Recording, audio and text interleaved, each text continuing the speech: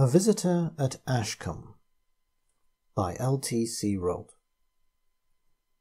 Ashcombe is a fine example of the smaller stone-built manor house, a type in which the Cotswold country of Gloucestershire is particularly rich. I need not specify the precise location of the house, beyond saying that it's not many miles from Stow-on-the-Wold. The local saying, "Stow-on-the-Wold, where the wind blows cold," is true enough in winter when the east winds whip across leagues of undulating dry-walled uplands. Yet the stranger who travels in winter along one of the main roads, which stride across these high wolds, obtains a false impression of treeless bleakness, for they conceal within their folds many warm and sheltered combes in which the grey villages and farms lie snugly, linked to the great ridge roads by the narrow, breakneck lanes. In such a sheltered and secluded site stands Ashcombe Manor, protected from the north and east not only by the swell of the wolds, but by hanging beechwoods which flame with colour in autumn. The gabled front faces south down the combe, and the windows, with their stone mullions and hood moulds, look out over a smooth lawn and a strip of unfenced common to the village church. The view is uninterrupted because the lawn ends in a ha-ha, but the road discreetly skirts the edge of the common on its way to the little village which lies beyond the church. For some years now, the manor has stood empty. Old Mrs. Greening at the lodge keeps the key, and, provided the old lady hasn't stepped down for a gossip or a dish of tea with her sister who keeps the village shop, the house is open to public inspection, with the exception of one room on the ground floor. Empty country houses are no rarity in these highly taxed and servantless days, but, unlike the majority, Ashcombe is of small size and convenient plan, so that many visitors must have speculated on the reason for its desertion. Their curiosity goes unsatisfied. The more inquisitive may discover the belief, held by a few of the older villagers, that the house is haunted, a rumour which frequently attaches itself to an old empty house, and which in this case appears to have no specific foundation, either in fact or folklore. If old Mrs. Greening knows any more than the rest of the village, she does not betray the fact. "Ghosts," she will exclaim contemptuously when taxed with the rumour. "I see plenty on 'em, 4-footed uns with long tails. That's all as haunts Ashcombe. Old Leisha Pert's been telling you the tale down the Penderville, I can see. That old rascal 'ud see old Nick hisself for a pint of scrumpy." Other obvious sources of information are not readily available. The present owner, young Dick Penderville, is in the forces overseas, and in any case he's never lived in the house. The last tenants, Mr. and Mrs. Amos Bingley, an elderly childless couple, are now dead. Amos Bingley was a typical example of the successful black country manufacturer. His career began at the age of 8, when he worked as a bellows boy in his father's backyard chain forge at Cradley Heath. It ended after the First World War, when he ceased to take an active part in the affairs of Messrs. Amos Bingley and Company, chain and shackle makers, and retired with a small but adequate fortune. Sentiment, or more probably a folk memory, derived from ancestors who combined chain-making with agriculture in days before the black country was black, had given him a craving for country life, which he was at last able to satisfy by playing the country squire at Ashcombe. He cut a strange figure in this role, a squat figure of uncouth gait, and with a bull neck so short as to convey the impression of stooping, and to conceal from the casual glance the great breadth of shoulder and depth of chest. His enormous hands, obviously better fitted to grasp a sledge-hammer than a walking-stick, had never lost their calluses, nor his tongue its broad dialect.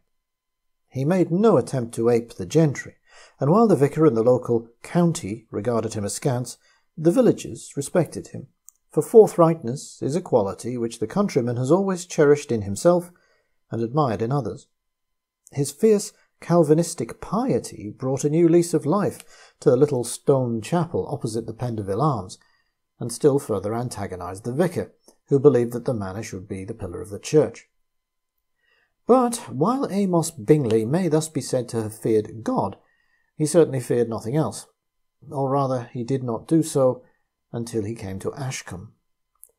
I don't know whether, at the time he took up his tenancy, he heard any rumour concerning the house, but if he had, I don't doubt that his reaction would have been similar to that of old Mrs. Greening, though couched in even more forceful language. In his rough passage through life, he had encountered no power that a hard head or great physical strength could not match. His religion might smoulder with threats of hellfire, but outside the four walls of the chapel he recognized no fires other than the white-hot reality of his furnace flames. It's a strange paradox that after a lifetime spent amid surroundings resembling Dante's Inferno, this tough old black countryman should have met his match in this quiet Cotswold village. Mr. Amos Bingley is now beyond question, but even if time or circumstance permitted, it's very doubtful if he would have been capable of giving any coherent account of his experience. For Mr. Bingley's tenure was briefly, summarily, and painfully terminated. 2 years, almost to the day, after he first crossed the threshold of his new home, he left Ashcombe in a straitjacket, to die a few months later in Barnwell Asylum. This shocking event was the occasion of much comment in the district at the time. The villagers declared that he'd suddenly lost all his money, and that the shock had proved too much for him. The parson regarded the event as evidence of the perils of nonconformity, while the gentry dismissed a distressing subject simply with a lift of the eyebrows and a significant movement of the elbow. But in fact the fortunes of Bingley and Company were as prosperous as ever, while although old Amos had been given to drinking bouts in his younger days, he'd grown abstemious with years, for, like many men of his occupation, the chapel had taken the place of the public house. The unfortunate Mrs. Bingley left the district at once and went to live with her sister in Dudley, where she did not long survive her husband. Apart from a few scraps of information grudgingly wrung from old Mrs. Greening at the lodge, our only clues to the peculiar events which seem to have occurred at Ashcombe Manor in the years 1922 and 23 are contained in the weekly letters which Mrs. Bingley wrote to her sister, and which the latter fortunately preserved. It appears that for the first few months all went well. Mrs. Bingley's letters describe in detail the process of domestic settlement and rearrangement. It seems that Amos possessed an able partner who was not slow to stamp Ashcombe with the impress of her determined personality. Although the house was already partially furnished, the new tenants apparently imported a great deal of their own with addition. Although the house was already partly furnished, the new tenants apparently imported a great deal of their own in addition, and I suspect that the result was enough to make the dim shapes of the long-dead Pendevels start from those heavy gilded frames which still hang above the oak staircase. The work of transforming Ashcombe to conform with Mrs. Bingley's notions of domestic comfort was largely entrusted to Mrs. Greening.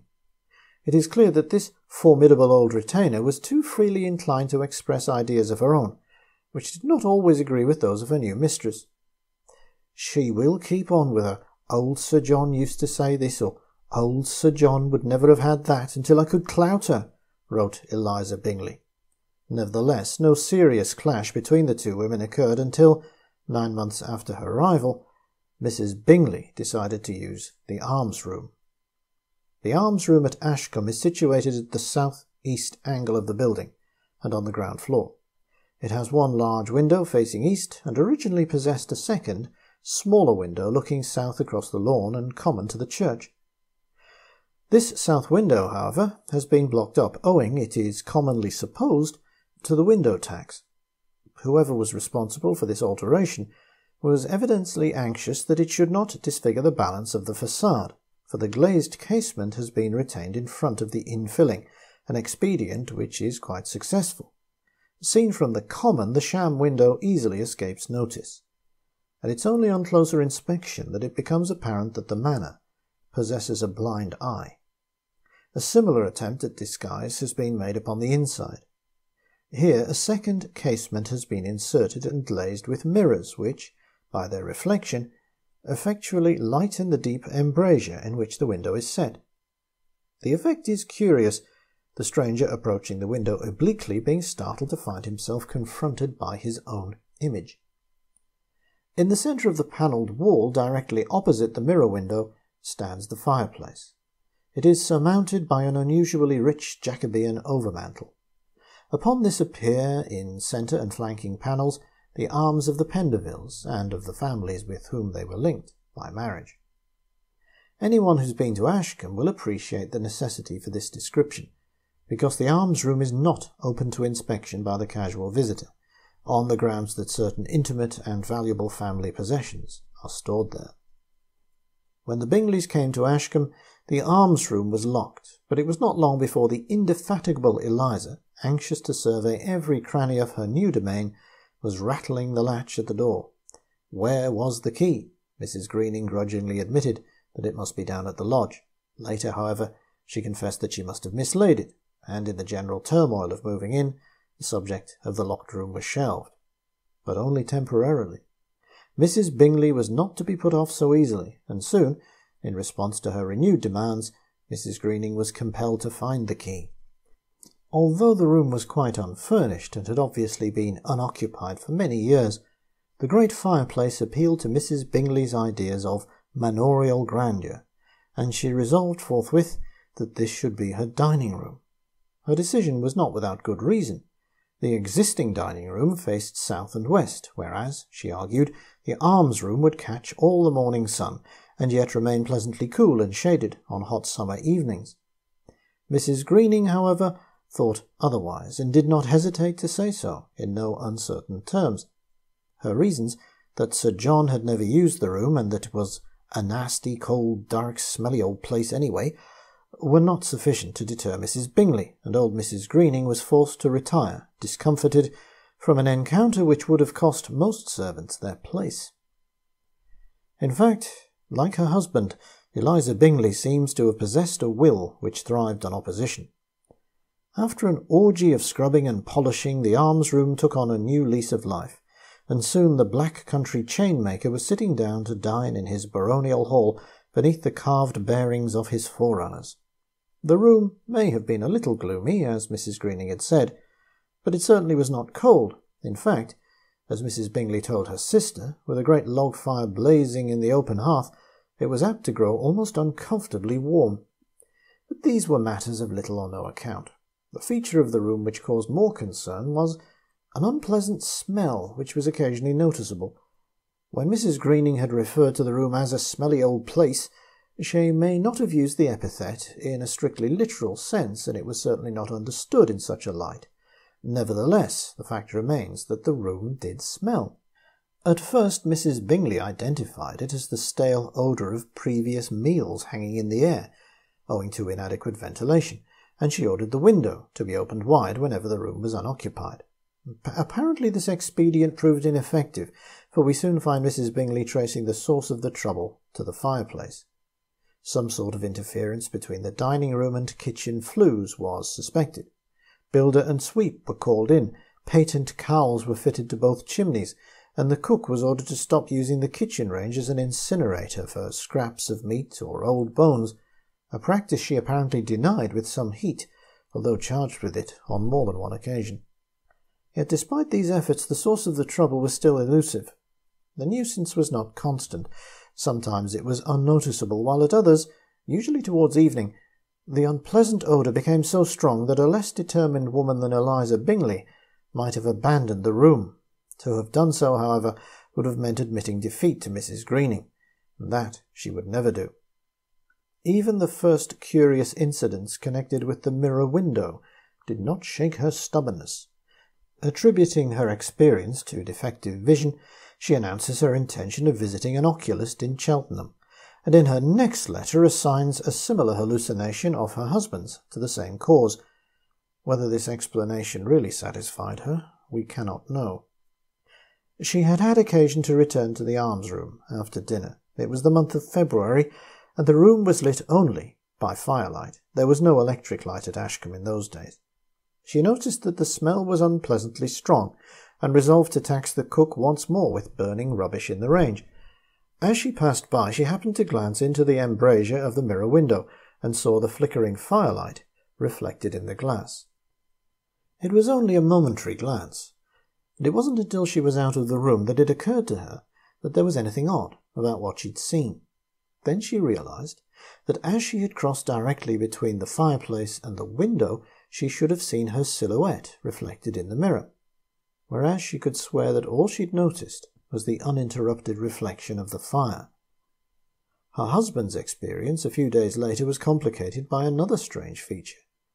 Not only did the mirror window fail to record old Amos, but he swore positively and with some force that whereas the real fire had been reduced to a few red embers, the reflected fire burned brightly, so that the room was illuminated not so much by the fireplace as by a ruddy glare which streamed from the mirror.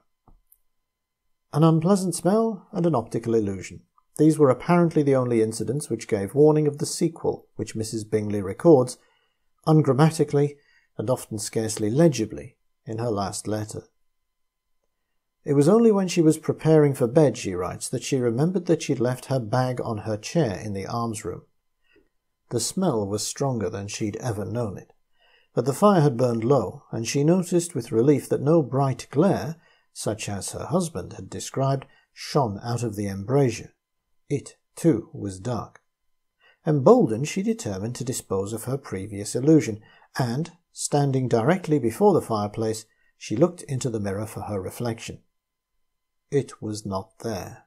She turned away hurriedly and groped for her bag, but when she repassed the window she could not resist a second glance. This time a dark shape partly obscured the reflected firelight. Her first feeling was one of relief, until, like a child making shadow pictures, she waved her hand and wagged her head idiotically from side to side.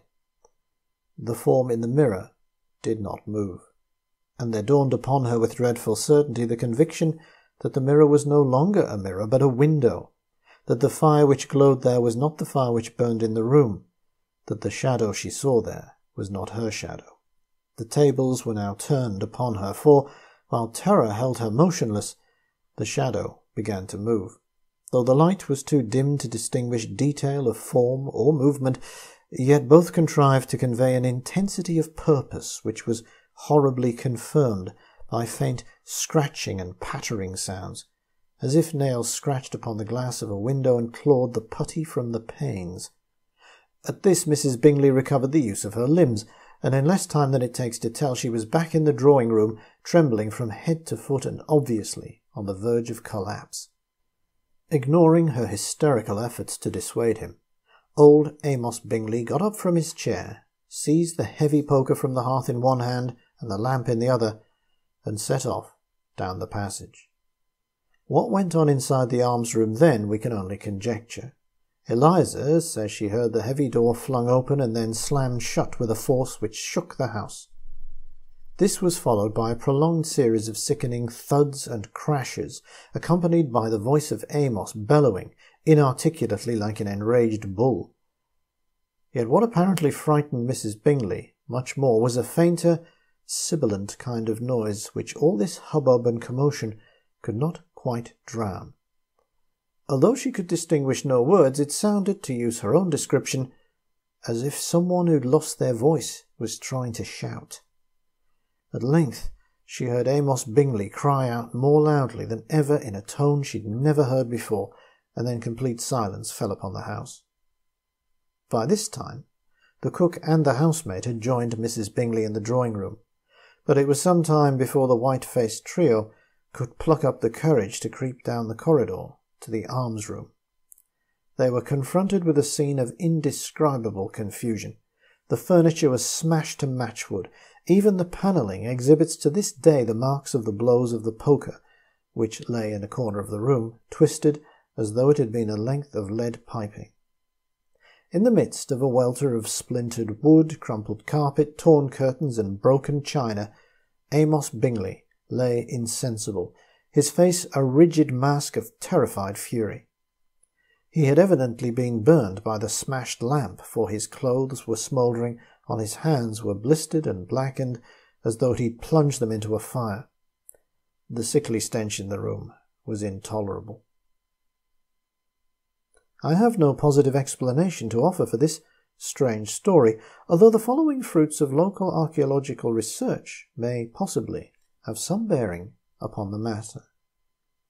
The name almsroom would appear to be of comparatively recent origin, for in an 18th century inventory of the manor, which the agent courteously permitted me to examine, it is referred to as Sir Neville's parlour.